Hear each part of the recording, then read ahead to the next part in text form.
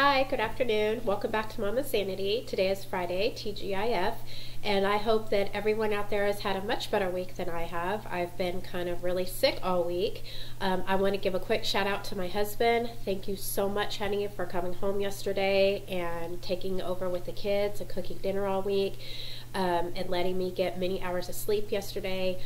That's just what my body needed. I'm not 100%, but I feel so much better. Thank you for doing that. Which leads me to my next point.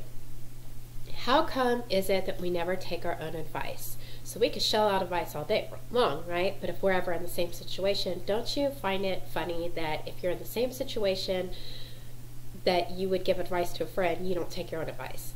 For instance, okay, my 4 kids. 3 of them go to school, somebody always comes home sick, and then it kind of domino effect, we all get sick, right? Well, we have this place on the sit couch in our living room, so that's kind of like their little quarantine area. We set up like a little table, and it has, like colors and stuff for them to do, and their tissues and just everything that they need while they're sick, a blanket.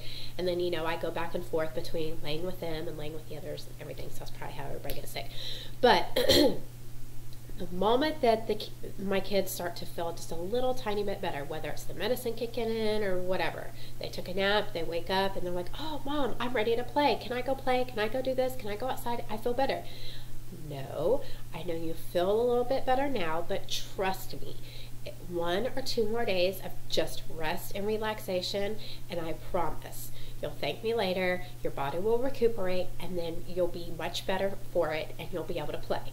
If you go play now, then the little energy that you have, you're using it, and then your body is going to get even more sicker and get sick again. So, having that said, I did not do what I tell my children to do. So, the moment I got just a little tiny bit of energy, I decided, well, I've got to do my chores, right? Because I'm OCD and that's just the way I am. So any little bit of energy that I had this week, I would get up and I would push myself. And sometimes it was in the morning when the kids were getting ready for school. Sometimes it was late at night when everybody's asleep. 2 days ago, right before when everybody was getting ready for school, I was vacuuming upstairs and downstairs. Okay. Last night when everybody went to bed, I swept and mopped. The other day, I dusted and I cleaned the bathrooms and scrubbed the toilets, and, just why can't we take our own advice? So, and I think I would have gotten better a whole lot faster had I taken my own advice that I tell my kids, if I just would have left the chores to the weekend. But like I said, my OCDness, I just got caught up and I was like, oh, it's bothering me, I've got to get this done. So my advice to you, just rest and recuperate, and maybe you won't be sick for a whole week.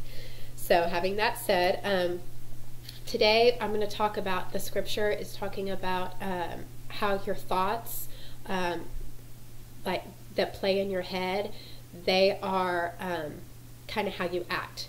Your thoughts are your emotions, and it kind of comes out of you on the outside, and that's the way we act and think. And then got some letters from God off of Pinterest, and I'm going to read those to you. So let's get started.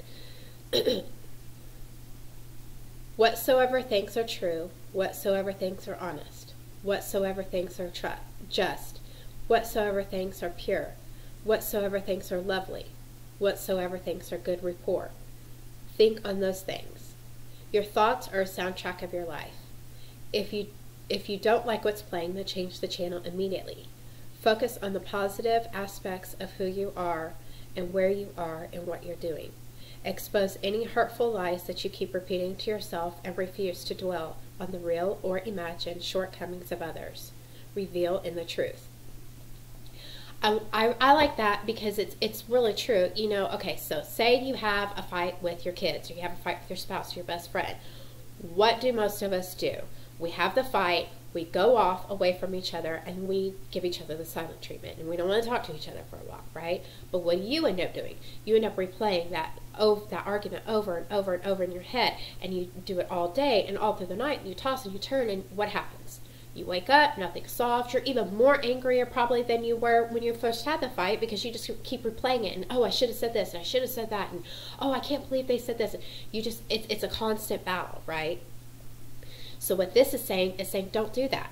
Why are we going to sit there and replay a negative track in our mind? All it does is it makes us get angrier and fester up inside of us, and then it makes us harder to forgive that person, or it makes it harder for us to go and apologize when we've done wrong, or it makes it harder for us to wake up as a happier person because you've spent all night getting angry about this negative record playing in your memory.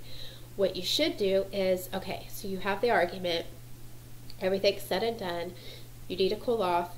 While you're cooling off, why don't you focus on the good moments that you've had with that person or those people, or the good qualities about them, and replay those in your mind and think about the positivity of that person. That way, when you wake up, you're more likely to say, you know what, I'm really sorry I said some things, or I did some things yesterday that I really wasn't proud of, and I really apologize. Okay, so we made peace. Do you see what I'm saying? So it makes it a lot easier to go to that person and make things better and make a connection, a positive connection, if you yourself in your mind are, why are you with that person? You know, if it's your spouse, or why are you friends with that person if it's your best friends? The good qualities.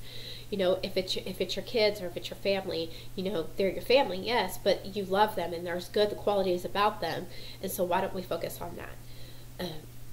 And then today, the letters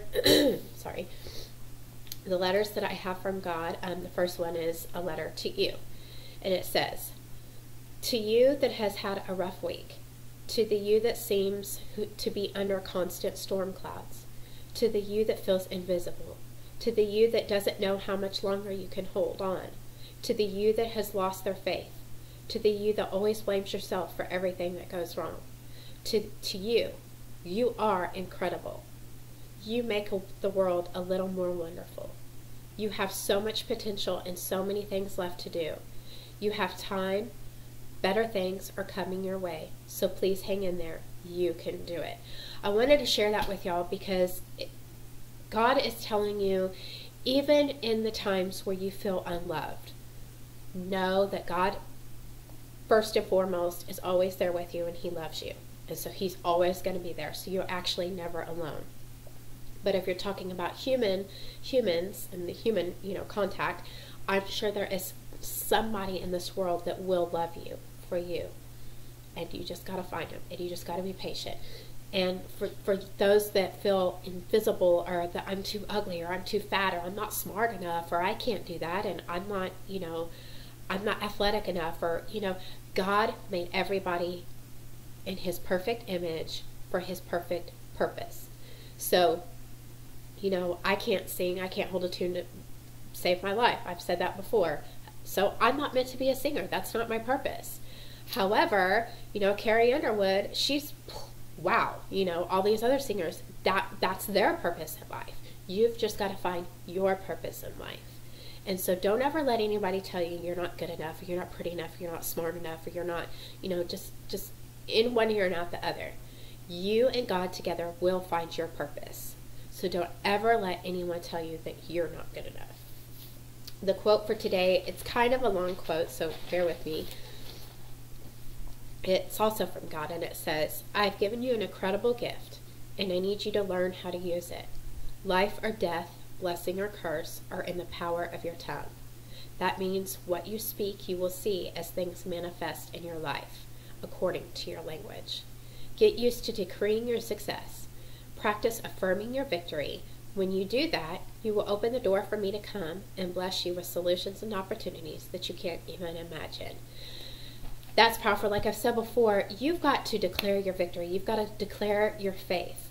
So you pray for something long and hard, and you've got to know in your heart of hearts, of course, that that's what God wants for you. And you may, in His time, you're going to get it in His time, not your time. I have a whole other thing on being patient, which is not my strong suit, but I'll get to that another day.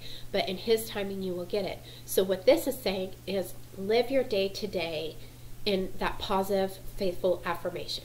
So instead of waking up today and saying, I'm still tired, I'm still sick, I've still got this to do, no, I'm going to wake up and say, I feel better than I did yesterday. The sun is shining outside. Maybe this afternoon I'll spend some time outside with the kids in the sunshine, get some vitamin D in my body. it's something. You've got to say positive stuff. And I've said this before. The more positive thinking things that you say, the more that you reflect things that I will do this or I will achieve that, the more likely that you are going to. You know, like my kids, I've said before, they always say, oh, I'm never going to learn the spelling word, or I'm never going to be good at this, or I'm never going to be able to get that. Well, you're not, if that's the attitude that you're going to have. You need to have a positive attitude, okay? All these successful people, they have become successful overnight. They stumbled, they fall, they fell down, you know, they messed up several times before they actually got it right. And so you just gotta, you know, keep going and keep going until you get it right. And the way to help you keep going is to think positively and to not think negatively and not say, oh, it's going to be so long until I get my dream house. It's going to be so long before. No, I'm not going to focus on that. I'm going to focus on it's going to happen one day, and I can't wait for it to happen. But until it does, I'm going to live happy here and now with what I do have. So you've just got to be happy with what you have and speak success in your life, and you're probably guaranteed to have it. And so the last quote, please, sorry, I know this is long-winded, but bear with me. Message from God. I will give you strength when you think you can't go on. I will give you joy when you feel discouraged, and I will make a way when it is impossible. Again, that's just saying God is there. And without God, you can do nothing. You could tell yourself all day long, oh, I'm going to be a millionaire, or I'm going to be a ballerina dancer, or I'm going to be this, I'm going to be that. But if that's not what God's purpose is for you, it's not going to happen. So you need to search yourself with God and say, God, what dream do you have for me to accomplish? And then together, y'all can accomplish that dream. So, you know, even simple daily things. Like, I asked God before I did this video, I said, God, anoint me to do this video and give me the strength I need to do this video. Because this morning, I still was kind of, you know, groggy, and I was laying on the couch, and, you know, it was lunchtime, and I was like, I got to get up and get in the shower, and it's Friday, and I'm going to do this. God, give me strength to do this. Just simple things like that. God will get you through whatever you need to get through. You ask not because you have not. Ask and you shall receive. So if you just do that, think positive, don't think on the negative, and ask God for God's help, God can do anything beyond your wildest dreams. So that's all I have for you today. And I hope you have a wonderful day. And a little quote from Still Magnolias that I like to say, that which does not kill us makes us stronger. So, you know, let's just take things that happen to us, let's just roll with the punches, and we learn from our mistakes and we become a stronger person. So I hope you have a great weekend and stay safe.